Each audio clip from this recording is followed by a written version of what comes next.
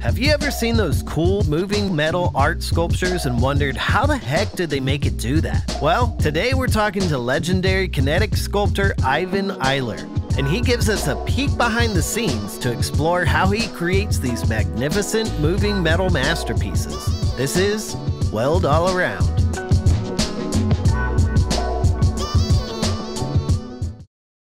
Once inside his shop, Ivan showed me this really cool mechanical dude that he was working on. It might look familiar to you. I don't know if you can see the resemblance with somebody here. It might be me or it might be Ivan, but how is the process of making just the face here? So I sculpted the face in clay, and then I took that clay sculpture and pushed that clay down into sand. So it's just sand casting.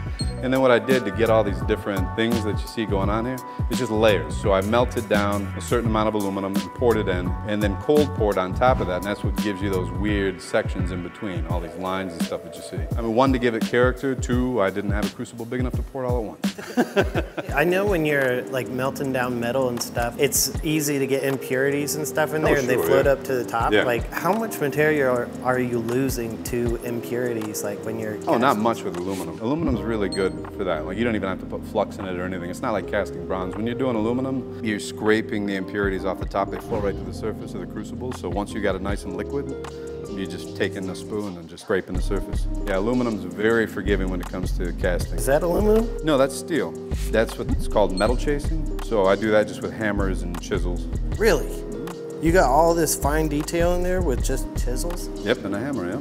Exactly, yeah. That is crazy, man. With him, the whole purpose of him is he's mechanical, so it's a kinetic sculpture. These discs are going to be cams, and then it runs off a motor. The cams spin around once every minute. So when these rotate around once every minute, the followers on the cams are moving cables that control everything. Are these bike brake lines? Yeah, exactly. That's all they are. They'll have one, you know, that'll move him from side to side when that cam moves, and then he'll have one that'll move his arm. His other arm will come up and hold his welding hood, and he'll lift it up out of the way and then bring it back down. Every minute he'll run through a series. So he'll be standing there over the table, have his hand on his hood, his light will flash like he's welding, he'll have his hood down, and he'll run a bead, and then he'll lift up his helmet, look at it, lift his gun up, and then come back over here, put his hood back down, put his torch back down, and he'll run that series over and over.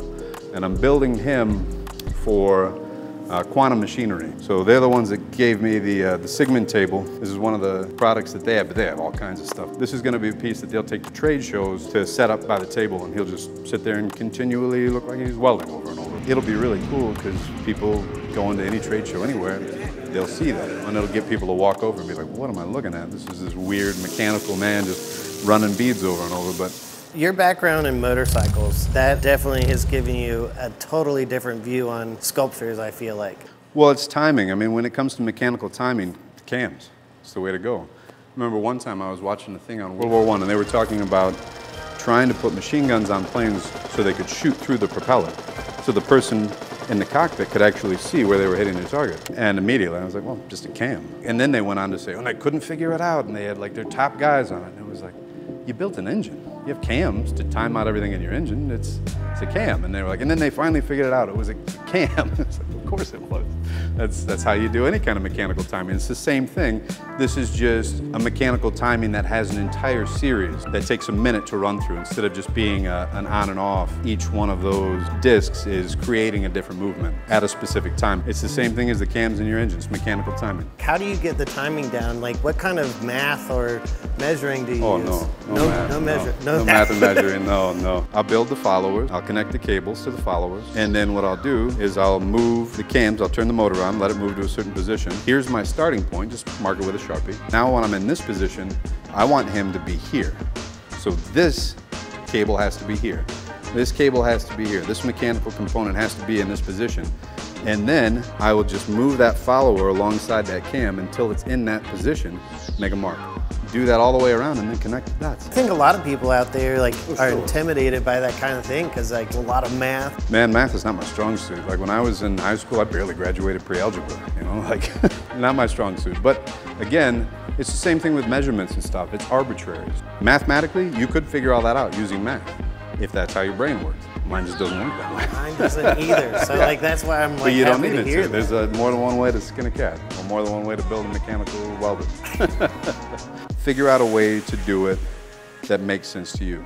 I mean, even when it comes to measurements, we go, okay, like from this post to this post is, you know, how many feet?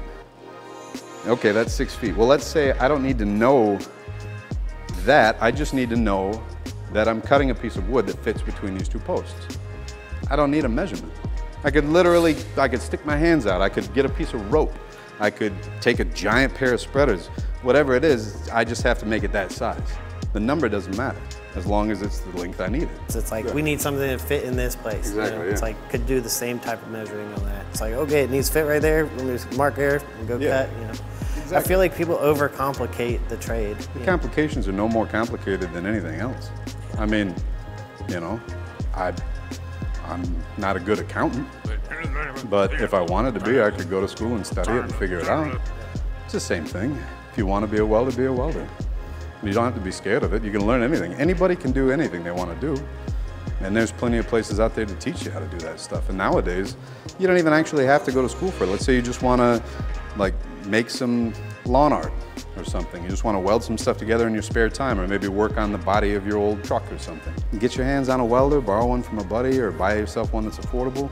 I mean, literally at that point, you can just play around with it and figure it out. Get your hands on something, start doing it.